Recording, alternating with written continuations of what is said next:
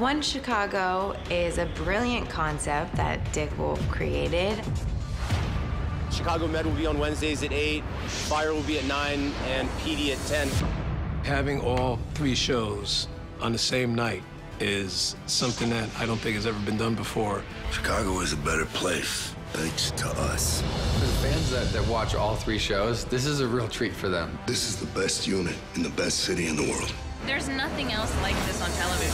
So the viewers can get involved with one show, have their favorite characters there, see them interacting with other characters on the next show, and it's all going to bleed into each other. At the work.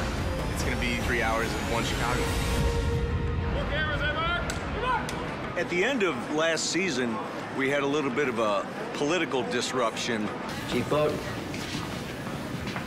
Jerry, we got a promotion. I'm just happy Commissioner Grissom recognized my potential. He has asked me to keep a closer eye on some of our busier houses. Mine, to be precise.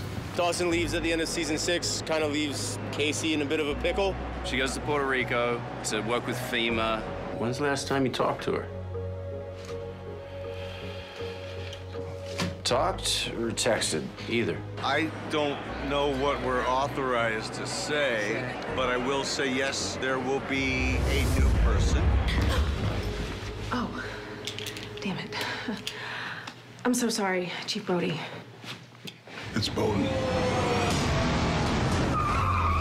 We are filming what is actually episode 2 of the season. It is our giant crossover event with Med and PD. We're burning like one of the most iconic buildings in Chicago. There's some family members that may be caught up in this building in the fire. It's, you know, a lot at stake. Yeah, it's gonna be scary.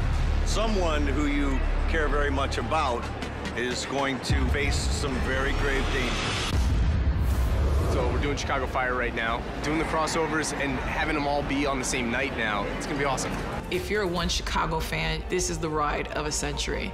It's like one 3-hour movie every week. I can't think of a reason why not to watch it. One Chicago just brings everyone together. It's one night. One family. One Chicago.